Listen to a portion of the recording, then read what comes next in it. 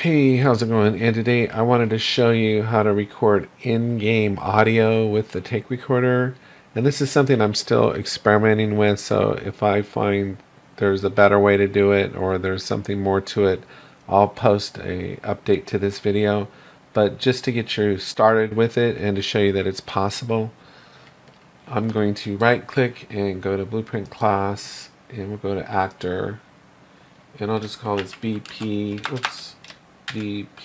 underscore audio, and we'll double click into this, and I'll just dock this real fast, and we're going to search for an audio component right there, and then we're just going to find a existing wave file.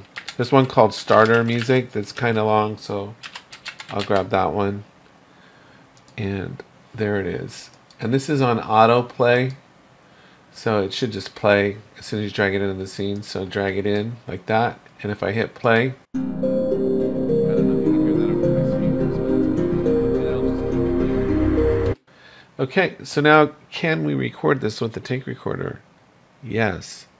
So what we're going to do is we're going to come up to Windows, Cinematics, Take Recorder, and we're going to search for the source, and the source, well, that's going to be our BP audio player right there. Now, I talked about this in a video I just did, and look how many properties it's recorded on: 10 and 2 components. So if we come down here and we start looking at them, interestingly, there's a default. Here's the audio recorded properties, and it just has these 3 tracks. Well, visibility track seems interesting to me. I don't know 100% what's going on with that, like the visibility of audio. That doesn't even seem like it goes together, the visibility of the audio. So I'm wondering if that is the audio. I don't know, but if I find out, I'll let you know.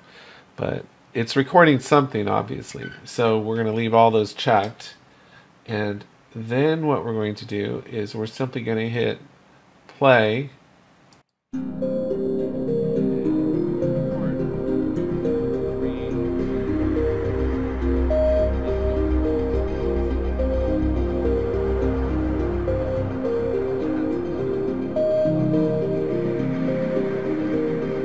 Okay, then we'll go to the content browser, we'll go into cinematics, we'll click in here, we'll click in here, and here's where things get interesting, because you click in here, and if you hit play, you don't hear anything. And this is just like a video I just did where we did the same thing with animated object that we filmed, and we couldn't see anything here, but when we went to record it, it was there, it was recorded. So it's a little tricky, and I'm not sure why we can't see or hear anything. But something I did discover is that if we click here, you have to unlock it. It's wanting me to select the... Oh, here we go. Sorry. So I double clicked. Okay. So if we come here and we click and we open this up and we double click on this audio track here, you'll see we got this plus sign, and if we open it up, you'll see there's an option for sound. And then go ahead and select that one. And then it has our music file right there. You see that? So that was the file that we chose. So the first time I tried this and I didn't open this up and check this, add this, the recorded file was only like a second long. So I'm advising to go ahead and add this soundtrack. And then here's the interesting thing. We're going to come up here and go capture movie, right? But before we do, you'll see up here where it says audio output format. Click it and choose this master audio submix. And I think you can leave everything else on the default.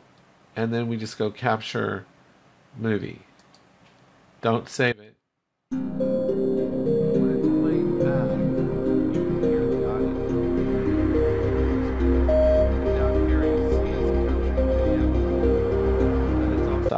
Yeah, it stopped.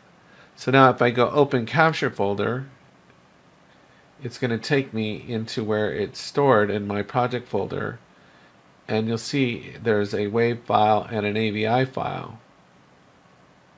And if I open this up,